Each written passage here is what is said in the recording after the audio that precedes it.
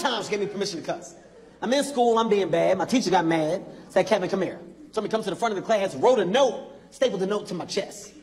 Said, make sure your mother read the note. I get home, my mom read the note. The note said, maybe if you showed your son some more attention at home, he wouldn't act like a fool in school, right? My mom read the note, she said, let me tell you something. You tell her, mind her damn business before I come down there and I beat her ass. I said, okay, do you want me to say it like that, or do you want me to take some stuff out? What'd I say? Tell her, mind her damn business before I come down there and I beat her ass. I said, no, I heard what you said. I just want to make sure that you know that you're telling me to say the same thing. Kevin, if I tell you again, I'm going to smack the shit out you. Okay, now I got it. Okay, I got it. I got it. Okay, I got it. No, I got it. All right, I got it. Keep in mind, it's a lot of pressure, all right? My mom just gave me permission to go to school and cuss my teacher out. I didn't feel comfortable with the situation, so I wanted to practice. I wanted to go upstairs. I wanted to go over my lines. So, I'm in the mirror. I'm going over my lines. I'm like, okay, all right, okay, all right, okay.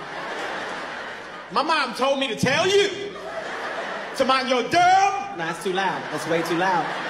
That's not believable. It's too loud. Finally, I go over it. I get it down. I'm like, you know what? I'm going to go to bed early, get some rest, because I got a big day ahead of me tomorrow. I don't want to mess this up.